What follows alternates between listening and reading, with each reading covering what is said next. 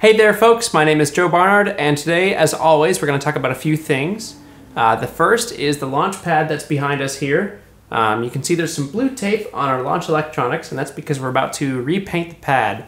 We had some scarring from the obvious launch anomaly of Relay F3, so we're going to repaint it the matte gray to cover up some of the scarring there. So moving on, we had a thrust vectoring static fire test about 3 weeks ago. I've been spending those 3 weeks tuning in a couple of different ways, trying to basically simulate the rocket and how it behaves based on certain forces, certain force inputs over those past 3 weeks. It's been pretty tough to do. It's been pretty difficult. I tried using a transfer function, but couldn't simulate the inertia quite right. And then I tried developing sort of a proprietary MATLAB or Simulink plant model, and that didn't work so well. I think my data wasn't totally aligning with what the sort of plant generator was expecting. And then I tried the third thing, which is basically the most complicated of them all, the most cumbersome to build, which is vector resolution into moment conversion, so converting from newtons to newton seconds, feeding into a block that sort of maps inertia, or it's a 6 degrees of freedom block, so it takes in forces or moments and then converts them into sort of position over time, so rotational position or translational position. In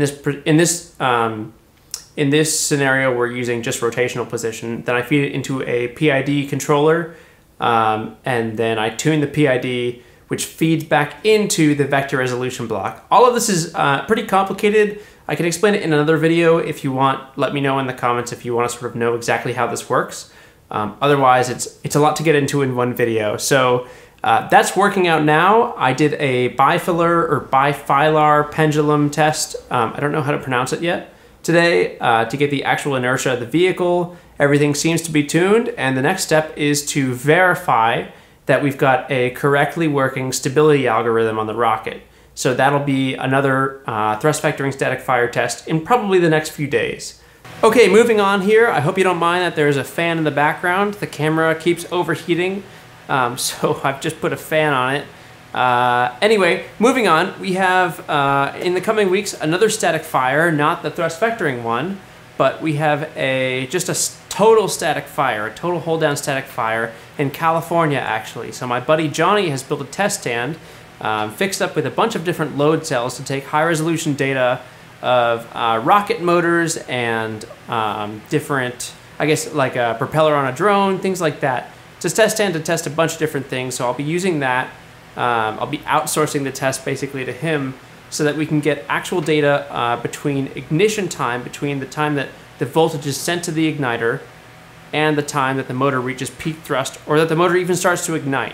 And that's really important for retropropulsive landing because tenths of a second count. Really tiny fractions of a second count in making sure that we hit the ground at a zero velocity, or at a velocity that's close enough to the landing leg's tolerance. Right, so like 1 meter per second, maybe even 2 meters per second before they break, or that we make sure we don't hop when we hit the ground. So that's a pretty important test. It's coming up in the next few weeks. I don't have an exact date yet, but we'll be doing that soon. I think that's all for now. Thank you for watching, as always. There will be more soon. Again, let me know in the comments if you want something more detailed about how the vector resolution, moment conversion, the PID tuning, how all of that works. Let me know in the comments if you're looking for more of that style of thing, or if you don't care so much and you're just really hoping to see some rockets fly soon, because I am too. It's been a long time. Anyway, as always, you can visit www.bps.space to check out more, or at Joe Barnard on Twitter, and I will talk to you all soon. Thanks.